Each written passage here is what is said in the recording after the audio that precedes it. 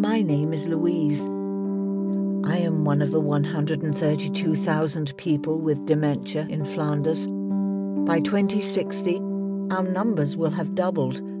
I remember that well, didn't I? Dementia is not all bad, you know. My life hasn't lost all meaning. I live at home, even though some extra help might be a possible scenario, if I call my husband Gilbert again. That's the name of my first lover.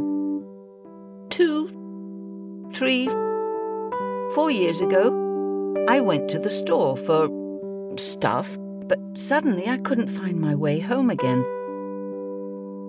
The cashier knows me, and luckily she took me back home. It took a while for the doctor to figure out it was dementia.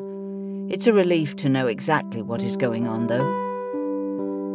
For my husband, it's not always easy to look inside my head. Sometimes I get confused. Last week we celebrated his birthday. I remembered the date. We went to the beach for the weekend. It was lovely. It's not always cloudy in my head, though. Recently, I taught my granddaughter how to cook an egg. I'm a chef, so now she knows how to poach eggs like a pro. Whenever the words are hard to find, I simply show her how it's done. Living in the moment can be beautiful.